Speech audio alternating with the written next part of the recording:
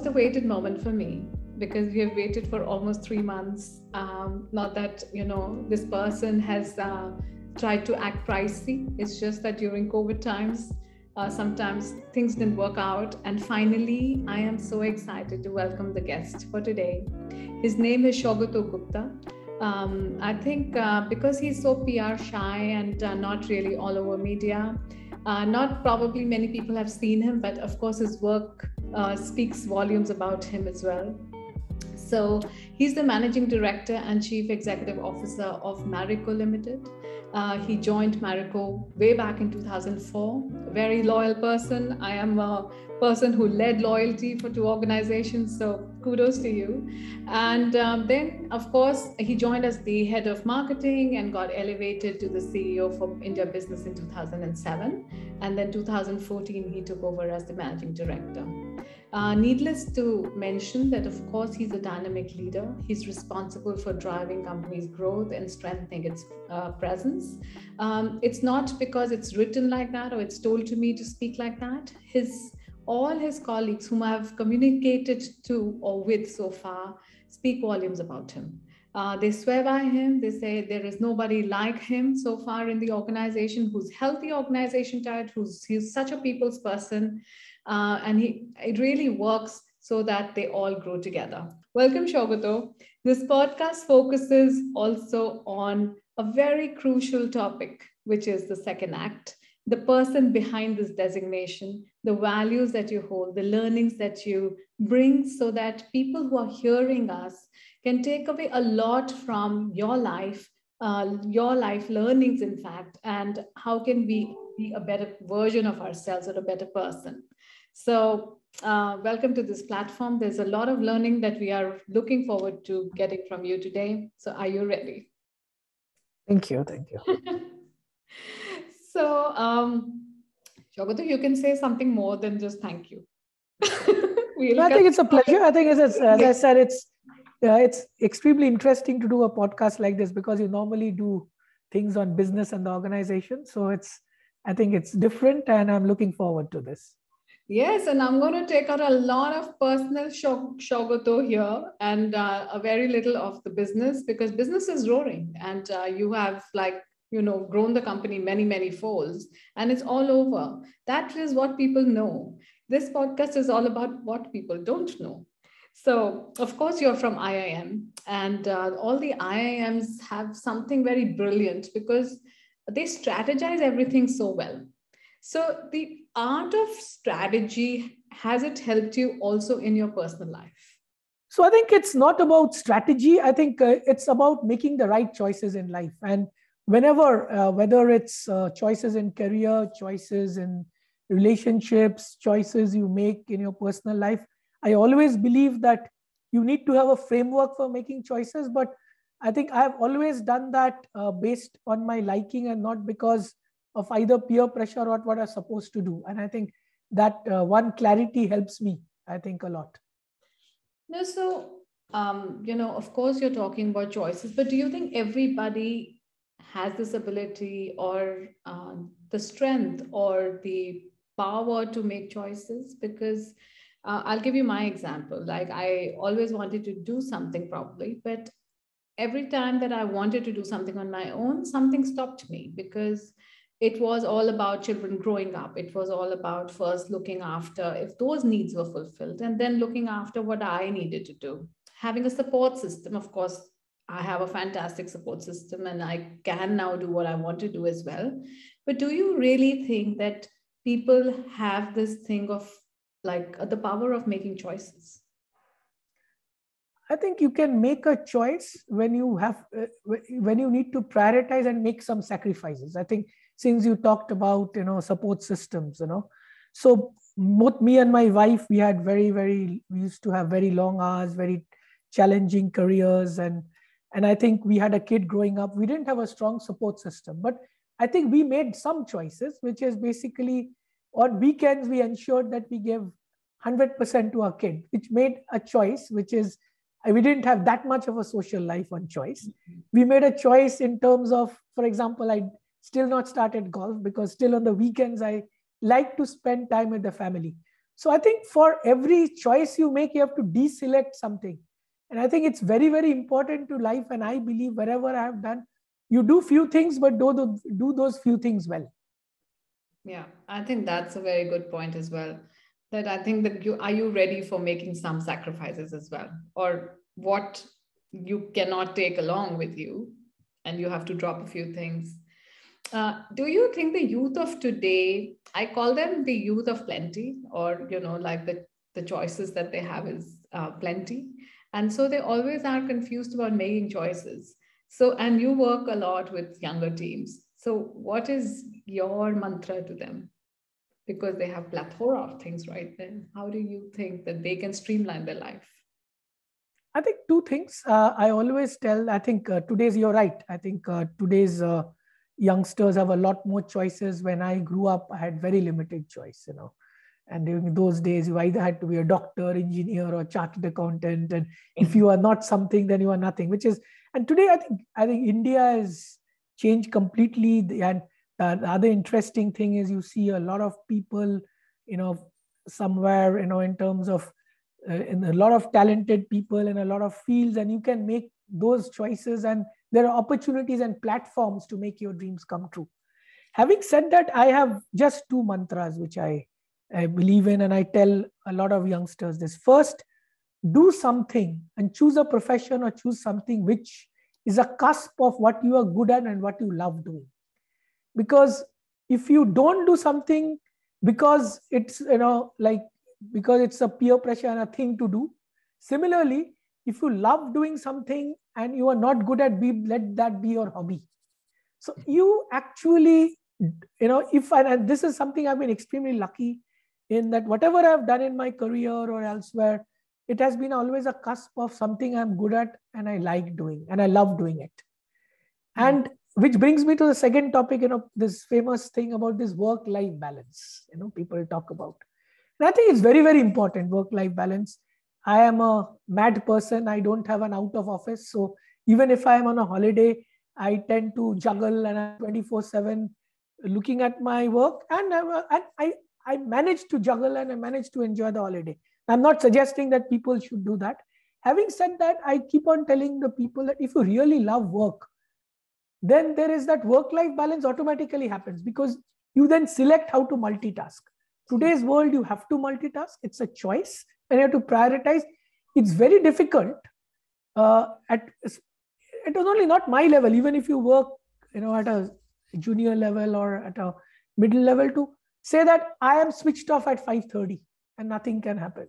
It's difficult. So I think it's a question of how do you manage these things. And I think it's quite possible. But I think it is very, very important, having said that the first mantra, which I always believe in, that do something, focus on something which you love doing, and focus on something which you are, don't get into, and I think you will realize through some discovery process what you are good at and what you love doing. It's good to experiment, but it's important after some time in life to actually zone on and fix onto something, And like you said, the youth of today or the younger generation has a good support system, which probably we didn't have as well, to make these multiple choices, to take a lot of risks behind us and, try different things at different times. And they are going across. Somebody who's writing today is probably doing camera tomorrow, is probably doing, something in science tomorrow. So I'm just saying there's so much that they can explore. And I think I keep telling my kids as well, that make the most of what you've got in this life. Don't be confused. Just try everything possible. You never know what falls through. So yeah, I think that's a good strategy. And you also spoke about managing time. Of course, hearing your story, I do not think, anybody's going to be inspired by saying, okay, I go for a holiday and I'll also juggle work. I need to get back to your family, because you say you are able to do it, but I need to take a feedback from your wife, and I think you have a daughter. So let's hear from them. What do they have to say? See, I think my wife, she also is on a SecondAct for the last 3-4 years, but she has been a banker throughout her life. And as I said that, and my daughter is, she just started work, and she also, I think, works at least 65, 70 hours a week. She's just entered life. She's undergraduated. She's in consulting. So I think we understand. They understand. And I think the issue is that, as I said, that whatever you do, you maximize. So that's what I believe in. And I think even now, I have been able to manage. So I'll give you an example. We might not take a 1 month long holiday, but we go for 3 short holidays in the family. Yeah. So that, ensures that you still have your breaks. But yeah, I mean, my work or in our work, we couldn't afford to be out of work maybe 3-4 weeks. But we used to take 3-4, 1 week holidays maybe. And, even a long extended weekend. So I think we have managed to do that. And I think it's quite possible. And I think the other thing which is important is that whatever you do, give it 100%. There's no point dabbling in multiple things and not doing justice to it. Mm-hmm. So I'll give you an example. I started learning music, and I was not doing that well. In a sense, I was not picking up, so I gave it up for some time. I said, listen, if I do something, I do it well. I just don't want to do it for the heck of doing something. Right. So you gave up completely? Yeah, I was. So I had a teacher who used to come every Sunday, used to do, practicing the keyboard. I did it for 3-4 years, and the last couple of years I've given up. Maybe when I get time, I'll again do it.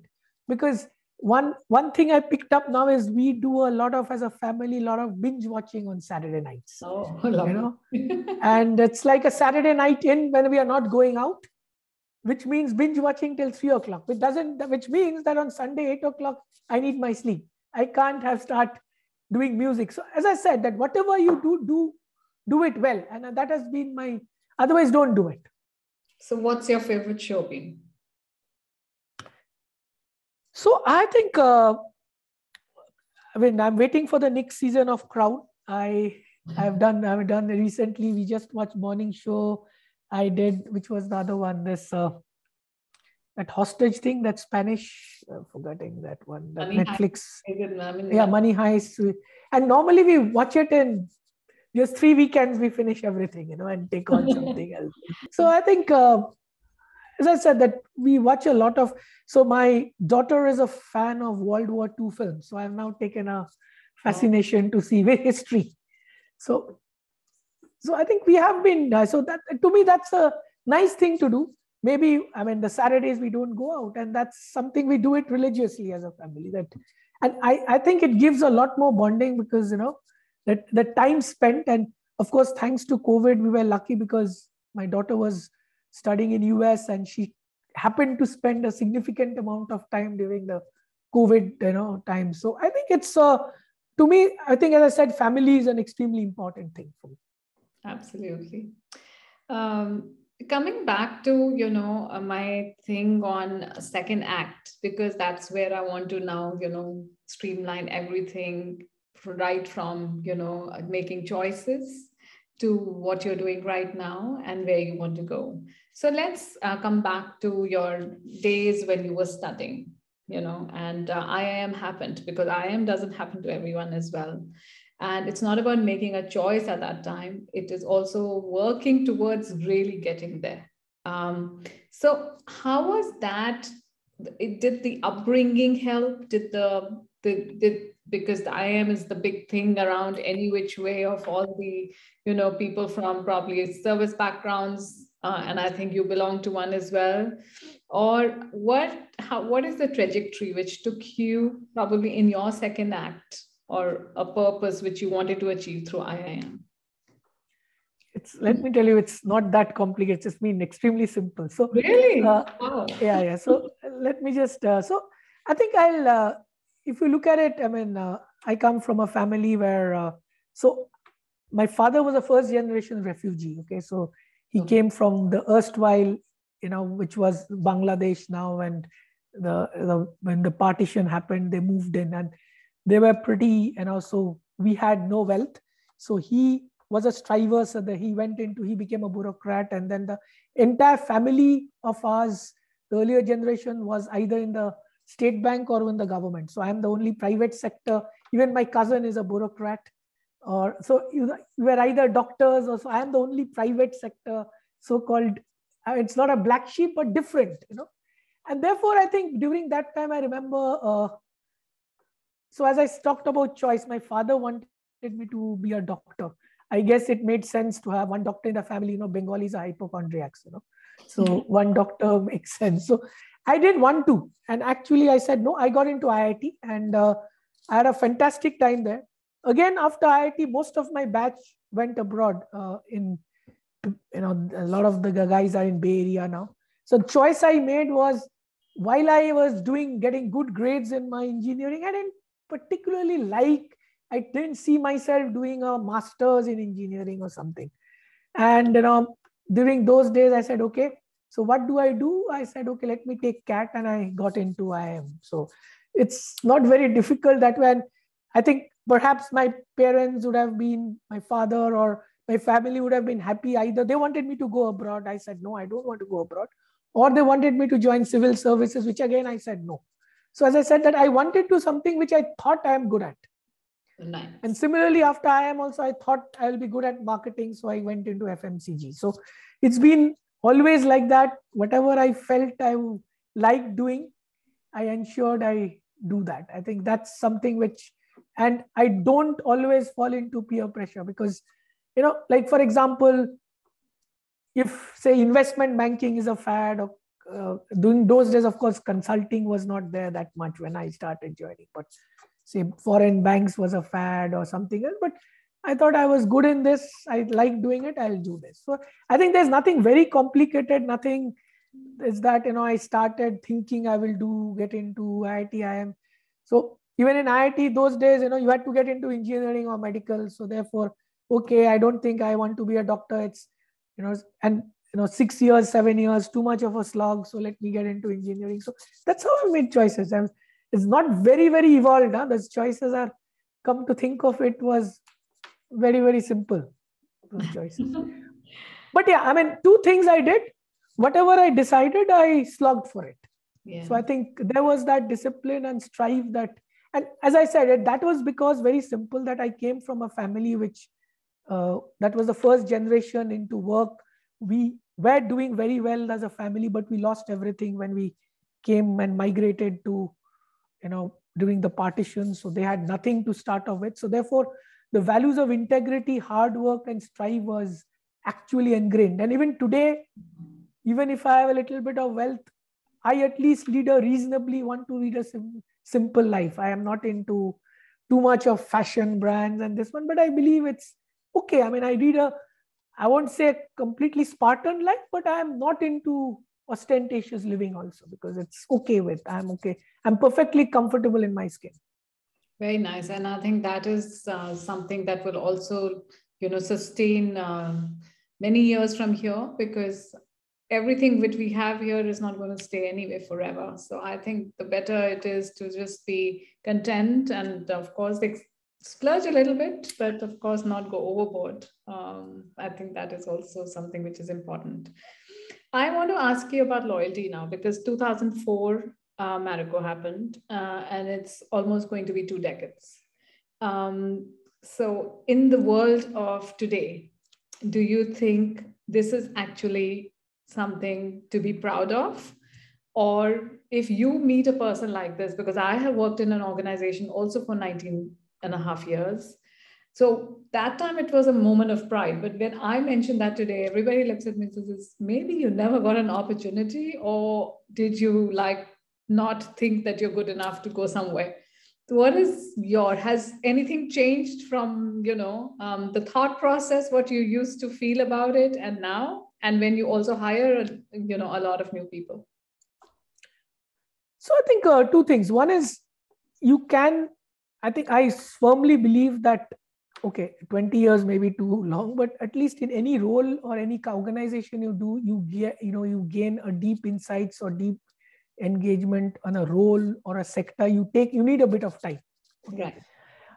But for me, I have been doing different roles. I came as a head of marketing, moved into marketing and sales, became an India CEO, then became a managing director of the company. The organization has grown. So it's been, now we are going for the next, Marico 3.0, where from a core, we are getting into foods with a lot of digital brands, international expansion. So I think it's been exciting.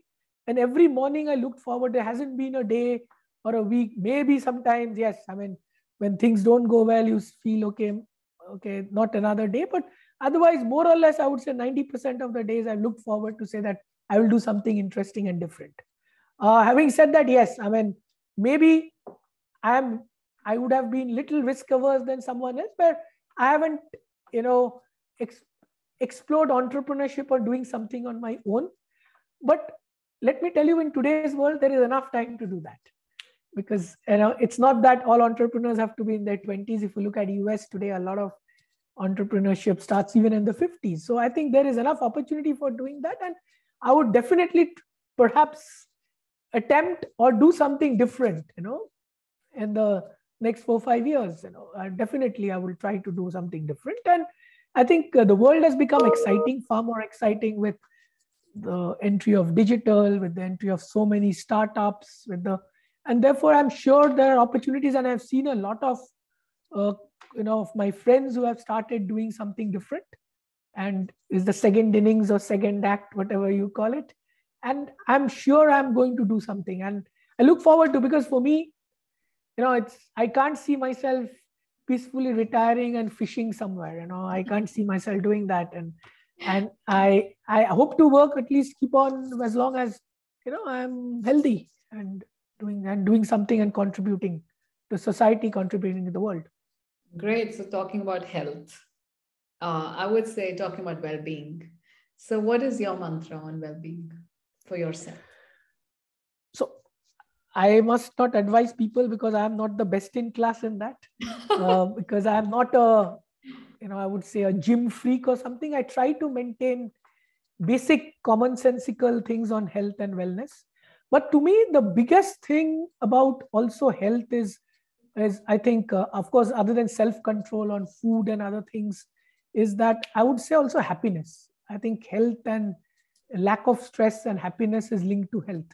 And I try to remain happy. I try to ensure that I don't take stress. For example, the moment I come home, I try my best not to carry the stress from work. Although I'm still maybe attending calls or attending emails. As I said, I'm 24/7 available. I'm still famous for responding to emails at 10:30 in the night. But still, I try to ensure that I'm happy. And I think, to me, my biggest happiness is I get in my family, spending time with them. And so therefore, I think to a lot of extent, the health or wellness comes from not only proper eating, proper diet, but also it is directly linked to how do you manage stress and happiness. So coming to now your teams, because of course what you filter as a person reflects in your professional life as well. So what are the things that you take care of, when you're nurturing teams in the organization? Especially, we have all gone through very difficult times. So anything that has been a self-reflection which you have brought forward, anything from the perspective of looking after your colleagues? They speak very high of you, but I wanted to know from you, what are the things that you actually bring to make them a part of this beautiful culture? So I think I have certain principles or mantras. The first thing, I believe leaders should create more leaders and not followers. So I think my biggest happiness comes when, how many people I have mentored or be in my team have become CXOs or CEOs. Mm-hmm. And to give you an example, while everybody knows some other companies as so-called CEO factories, I think we are a mini CEO factory. I think 80% or more of my people who worked with me between 2005 and 2012 have become CEOs. To me, that's the biggest happiness. The second thing is, I am very, very clear. I give a lot of empowerment. With empowerment comes a lot of responsibility and accountability. So I don't do any parenting in office. Parenting is at home. And so therefore, I give a very interesting analogy.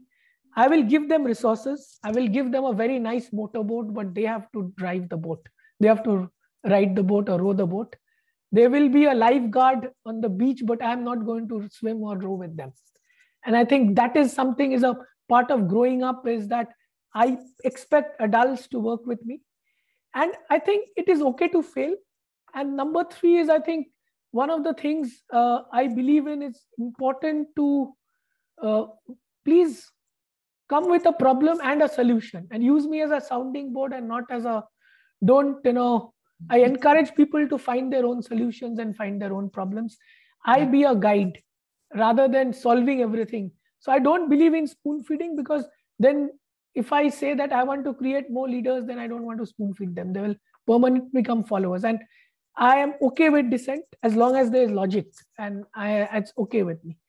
I think the other thing which is important working with me is people who are self-driven, who have their own hunger. And number two is ability to take high speed, high quality decisions independently. I like people independent because I have been fortunate enough that from the promoter, I got huge amount of empowerment and independence. And I value that independence, because with that independence and empowerment, only then you can prosper and shine.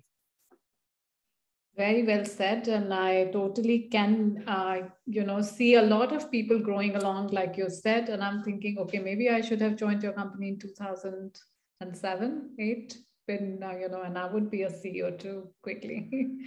But that's true. And I think your people, of course, I have now been speaking to a lot of them, by the way. So I know that they are very, very happy, and kudos to companies like you, leaders like you, who are creating more leaders. Empathy seems to be a tool that you, of course, have. But like you said, you can only give them something, but they have to make the best use of it. The platform is theirs. And that also, it's difficult. I mean, not everybody empowers them the way probably Marico is doing, or with your foresight, it is happening.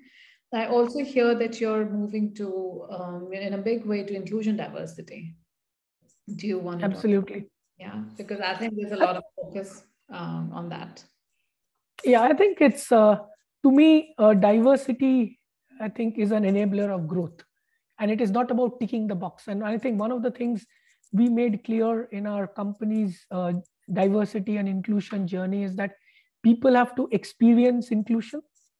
And as regards diversity also, it's not about affirmative action. It is about creating the right enabling environment for diversity to thrive. And this is something which we have been doing. It's a journey.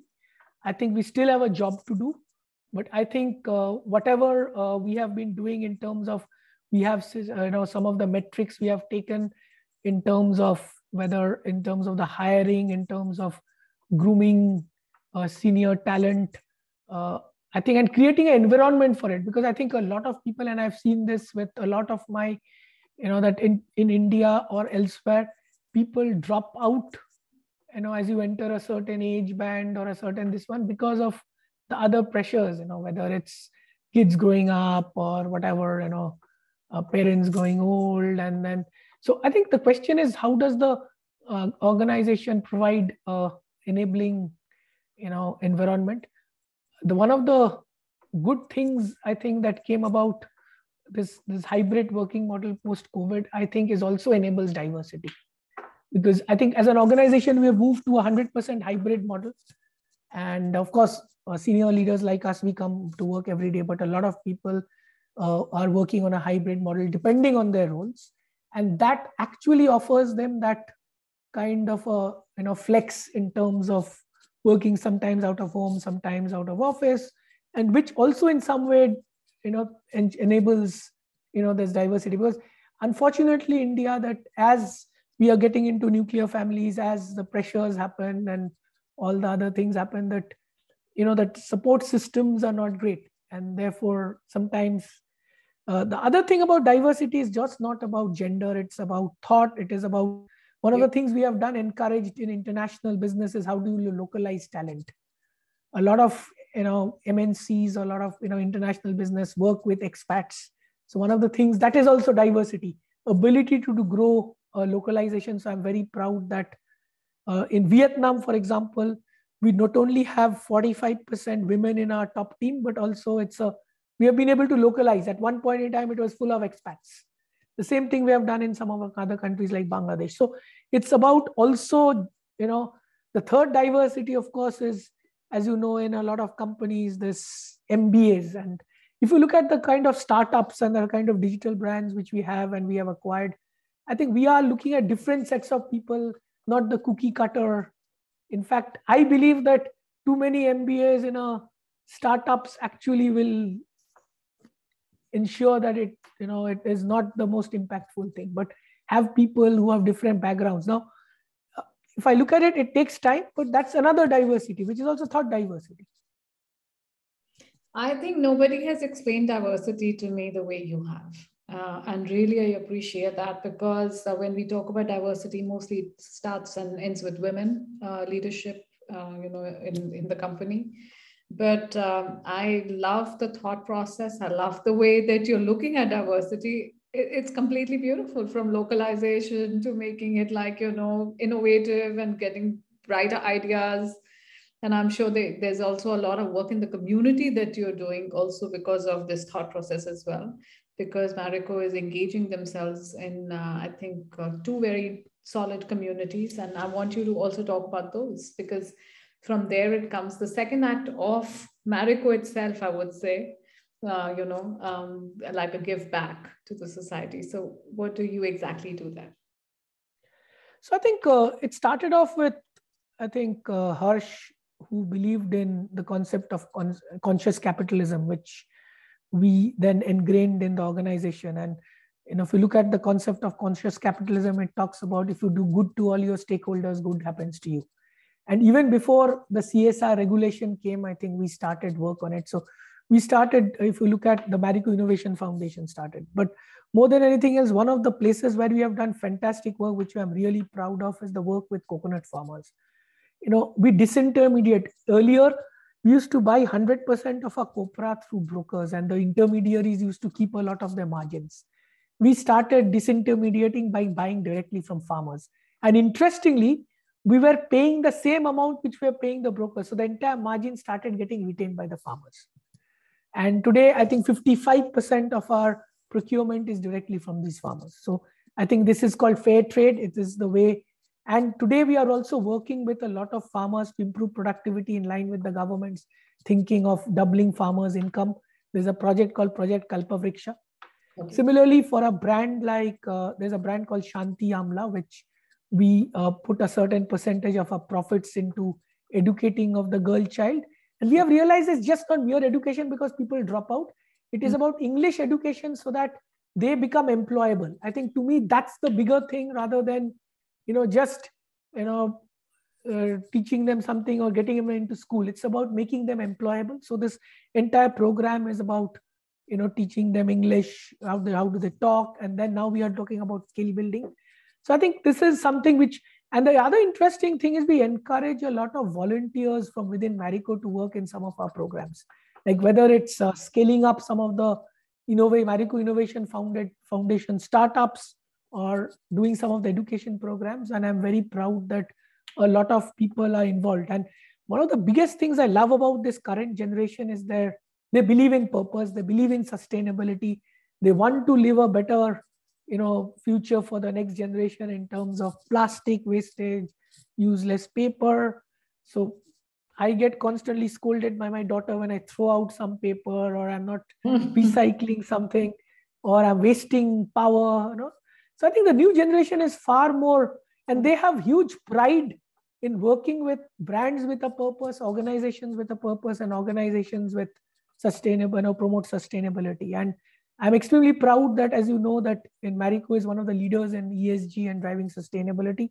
Yeah. So in the recent CRISIL ESG study index amongst FMCG, we came as number one, and we have therefore, I think we have still a long way to go. It's a journey, whether it's diversity or sustainability. There's a journey and a long way to go. But I think I'm quite happy at the progress we are making. But we still have to do it every year. The bar keeps on changing. I think you've started very well. You're doing some great work. And I love one sentence that you often use is to learn, earn, and return. And I think that is something, I think that's what you believe personally, and that also reflects in the organization. So do you want to give a little bit how this was coined? What is the thought behind it? No, I think it started off, I remember Harsh talking about, I think this was, he picked up somewhere, that first 25 years of life you learn and then you earn and then return. In today's world, I think you can do together at least everything. And I think learning never stops. Earning might stop, but I think returning one needs to do continue to the society. But earning is also happening now. There are various, like you were talking about digitalization, there is a lot of movement in creating something which is probably you can't see, but you can, feel Yeah. in heart, in your brain that, okay, I'm the owner of whatever. So my son just took a workshop on NFT because through our platform SecondAct, we also encourage youth to, bring out something that's probably something that they want to learn from their own peer group. So I encouraged him. I said, you all the time talk about this topic. It goes over my head, but why don't you, and bring it on. And you won't believe there were people, CFOs of companies who were sitting there trying to understand from him, who were like 20, 30 years ahead of, experience from him. Just trying to get the concepts right, and so many questions and so much. And this generation is, like you said, completely amazing. You can learn so much from them. They're so aware of, like, everything. It's totally amazing.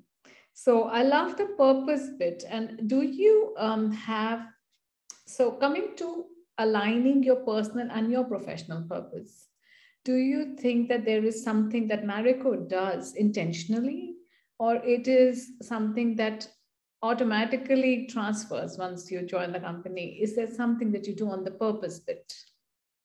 So I think culturally, there are certain unique things about Marico. I think first, it's a very political, objective place. There's a lot of trust and transparency. There is what I call, basic values of integrity.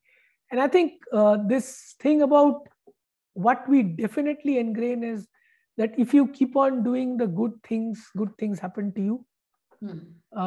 So as long as outcomes are important, but you must do outcomes the right way. So like, for example, in today's world, you have to manage polarity. Like you have to manage the short term and the long term. You can't say that quarters are not important. I will only manage 5-year plans.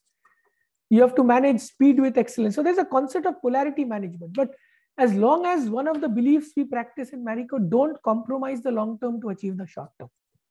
Yeah. And that at least gets ingrained in it. And this thing about if you do good, good happens to you is, given the very, very open, transparent culture and objective culture, the same thing happens for careers, that if you do good, you're taken care of. And that is the interesting reason why in my team, there are 3 people who have left Marico because they didn't have a proper role. They were fast trackers and come back. So Marico has perhaps the largest number of people who return back to Marico. Wow. That's commendable. That shows that, they have the company has strong values that pulls them back. So that's very beautiful. So coming back to you now, Saugata, what is your second act in all of this? Where is Saugata? What is he trying to do as a person? And where is his second act lying? I must say that I've started thinking about it. It's not yet evolved, but I need to do another podcast maybe 1-2 years down the line to perhaps articulate this. Right. But I think I've started thinking about it. But so I think, as I said, that I think 2-3 things. I want to continue to be very active, continue to add value, but definitely I want to pick up a hobby and definitely write a book. So these 2 things are planned, definitely. Wow. And a book on what? See, a book on my experiences, and this will perhaps help people. And it's not about management lessons. I think there are too many books on management lessons. It's more about practical experiences in life, And so I think I would do that. Do I have, and I think I love traveling. I've traveled a lot in life. So I think there are still some parts of my bucket list, I think, which has got, a lot of them got delayed because of COVID, but now things are opening up. So I think there are lots of things to do. So great. What a lovely time I had with you. I'm sure that there are few things that people didn't know about you, which came out in the interview.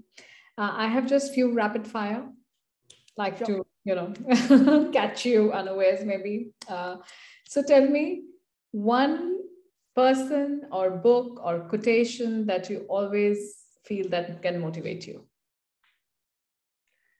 So I think person, I would say not a person, but a group, business group. I think Tata's, I hold them in an extreme gold standard. And I think whatever they do, whenever I really, I'm extremely, admire this business group. And whether it's G.R.D. Tata or Ratan Tata and the current, this one, I think Tata as a group, I think there's something which I really admire.